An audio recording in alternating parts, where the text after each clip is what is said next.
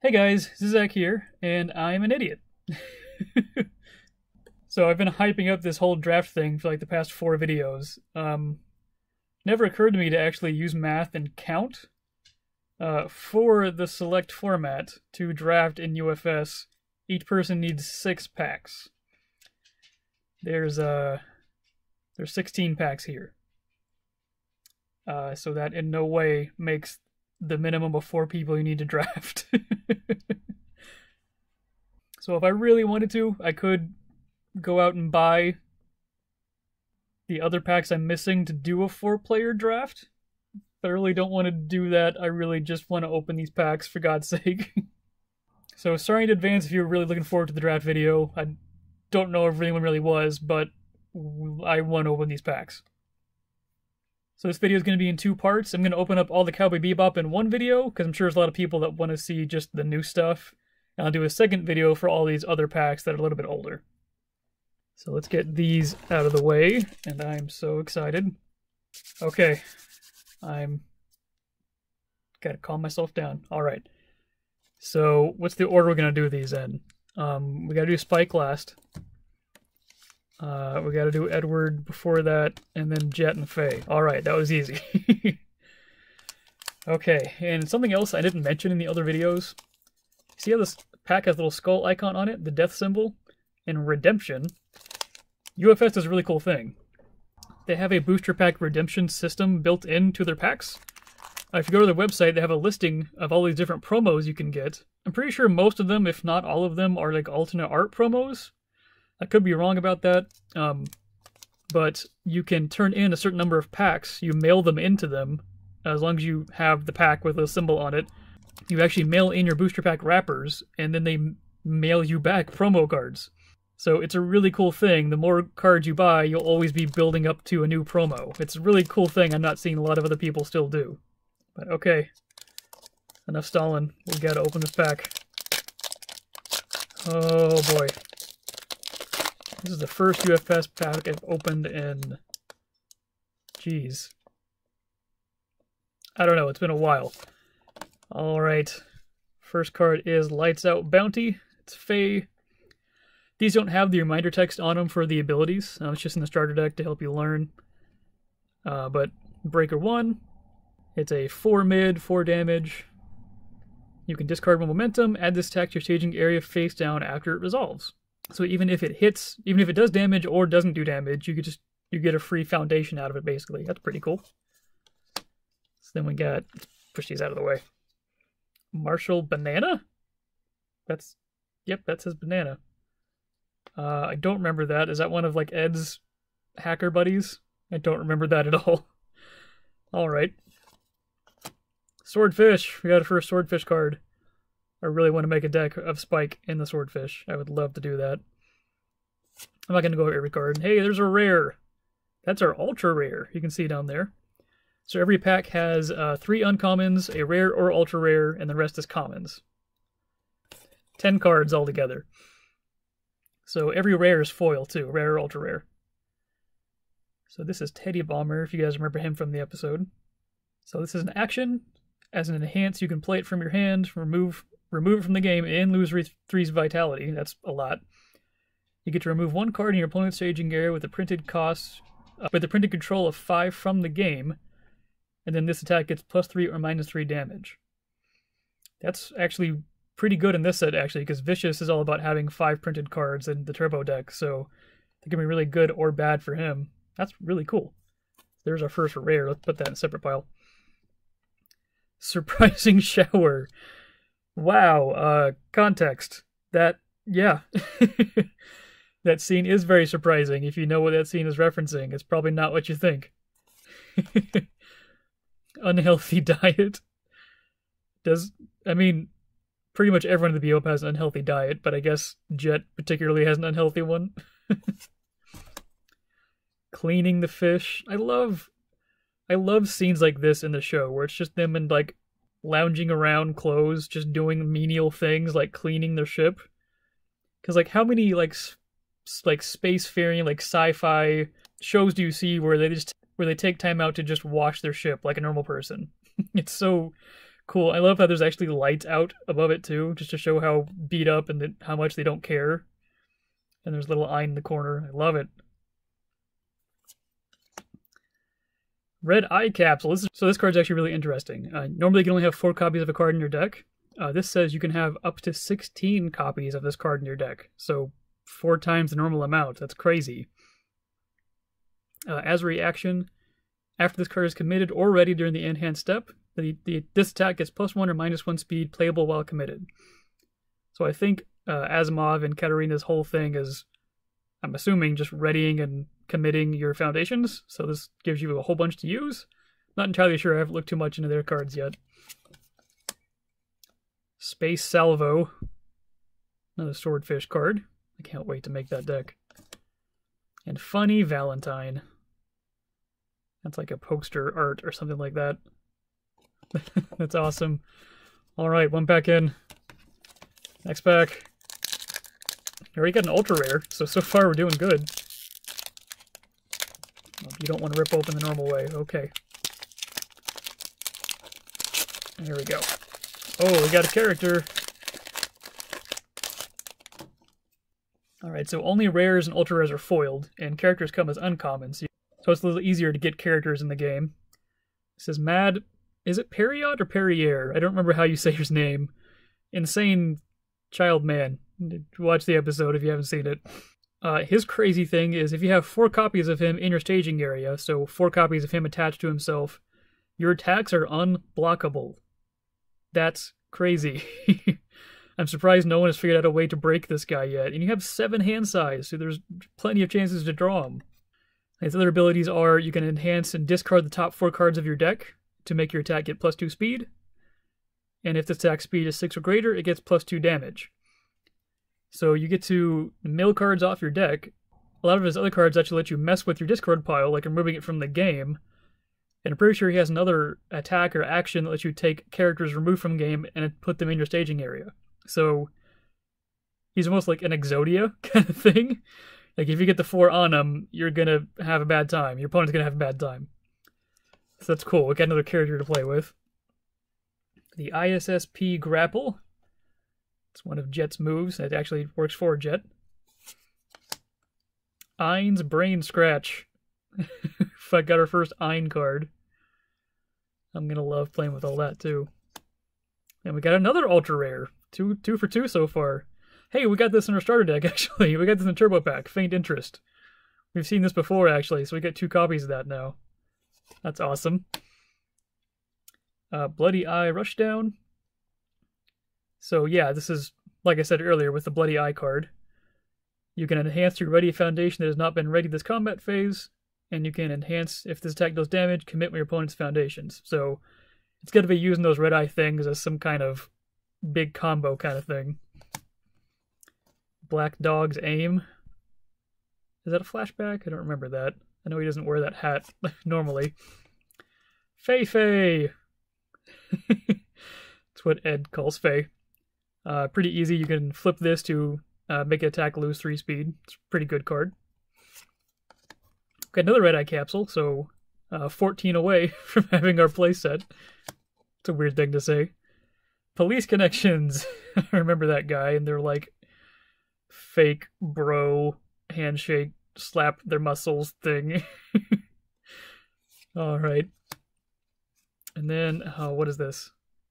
Ailurophobia? What is that? I'm going to look it up real quick. Hang on. Hey Siri. What's the definition of ailurophobia? Oh, okay. The extreme or irrational fear of cats. That makes sense, if you've seen the episode. Alright, yeah, that makes sense. I totally forgot that's what he was terrified of in the episode. But yeah, that's... There's a card for that. That's great. Alright, so there's the jetpacks. Let's go to Miss Fei.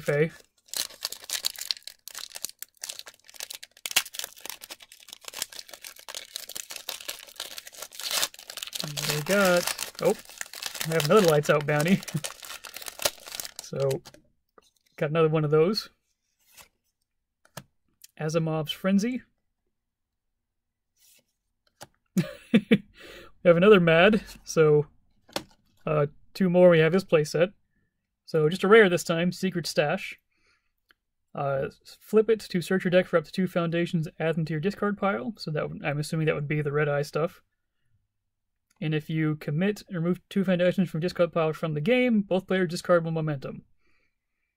So yeah, basically just using those red eye capsules as like a resource. Harrison's Lucky Day. That's a very weird episode. Surprising Shower again. Ganymede Terrorists. I said that was a weird episode. Not my Problem. We've seen that one before. I love that scene. Relentless Pursuit. Jet in like his Russian outfit. Finding What Was Lost. Spike card. Okay. Next Fae pack.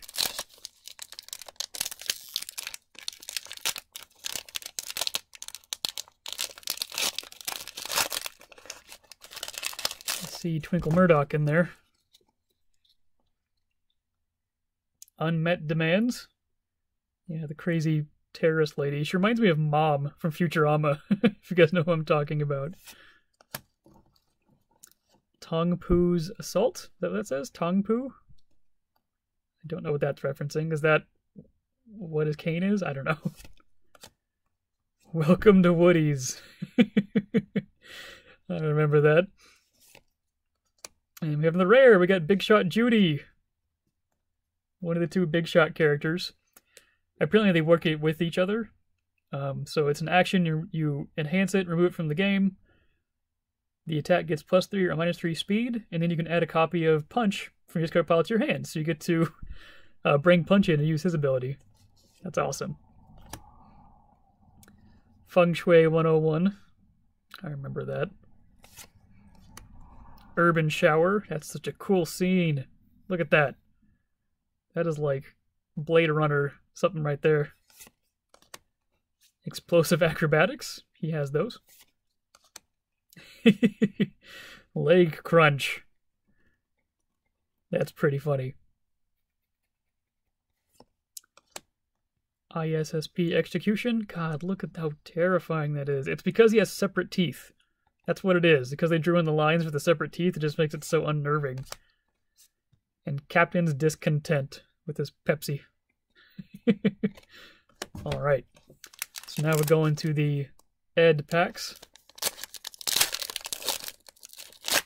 And there's Ed. Running out of room here. Got another Marshall Banana. Funky Tomato. Were these like names for her programs or something? I don't remember. Folktale Storyteller. Ed's face. Got another rare. Hammerhead Assault. Hammerhead is Jet's chip. So it has EX3, so that means you can discard a momentum and it gets +3 speed. It's a 3 speed, high attack, and 5 damage. As an enhance, you can discard the top 2 of your cards, and then you get to add 1 card discarded this way to your momentum. That's pretty good, actually, so you can actually do that first and then set up your EX attack. And then when you're in deadlock, when your opponent has more than 10 foundations, so 11 or more, you can enhance it to add 2 of your opponent's foundations to the bottom of their deck. That's pretty good too, actually. Just get rid of 2 of their foundations and they're not going to see them for a while. That's pretty cool, actually. Feng Shui 101, ISSP Execution, and Space Salvo, Captain Discontent. We've seen all these. An Evening with Grin. Yeah, that was an episode. Another leg crunch. Only 2 characters so far in the same one. Kind of disappointing so far. We already did get a bunch of ultra rares already though, so it's not that bad. Alright, what do we got? There's a card for him. Kinetic Energy Shield. Oof, that was such a brutal episode. Fueling Up. Spike looking all happy. Space Warrior Squad. I'm telling you, it's a weird episode. Hey! We got regular rare, we got the Psychedelic Mushroom. I was talking to a friend about this. So basically when you play this card, it becomes an exact copy of another card in your staging area. It's hilarious. So we got the mushroom. ISSP execution again. Another evening with Grin. Surprising shower. Tijuana takeoff. I remember that. The cards like flew away. Captain's discontent. Is he mad because he wanted Coke? Is that maybe what it is? Or maybe a terrible joke? Another explosive acrobatics. Alright. We're down to the last 2 packs. And it's Spike. There's got to be something crazy good in these packs. Let's see what we got.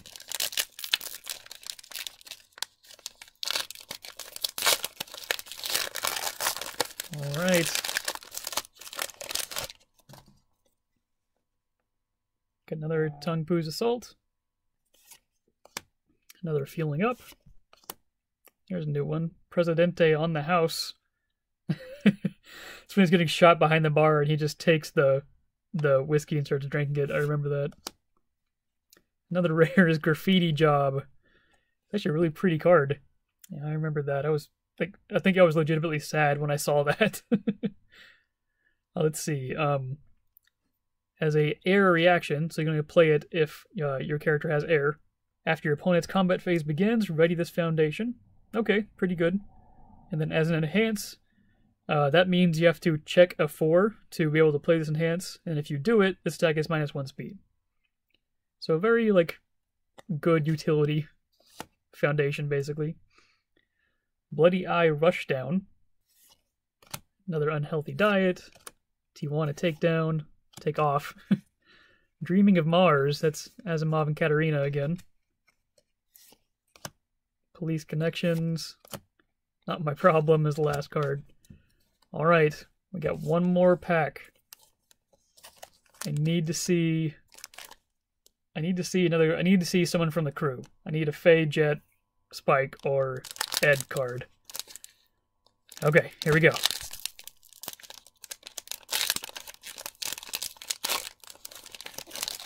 Oh, there's Jet.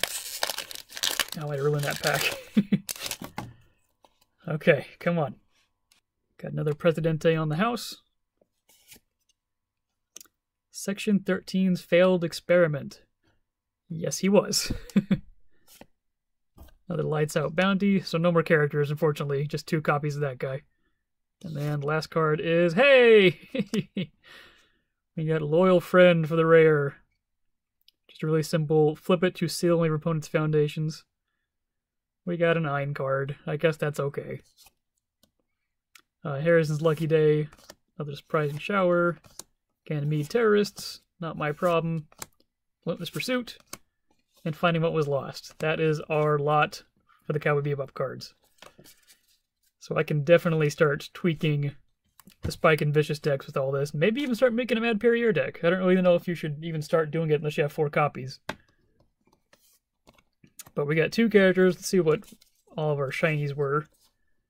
So I got the Loyal Friend, Graffiti Job, Psychedelic Mushroom, Hammerhead Assault, Big Shot Judy, Secret Stash, Feigned Interest, and Teddy Bomber. So altogether we got 2 ultra rares out of our 8 packs, which is about the norm. I think it's roughly a quarter of a box is ultra rare cards. It might be less than that, somewhere around there. But that is awesome. I cannot wait to get more of these cards. So I think that's it for this video. I'll be making another video after this one to show me opening up all these other packs they sent us.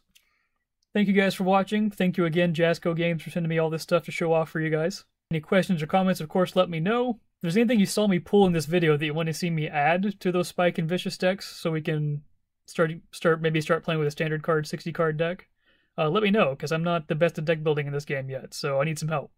Alright, that's it for me. Thank you guys for watching. And as always, have a nice day.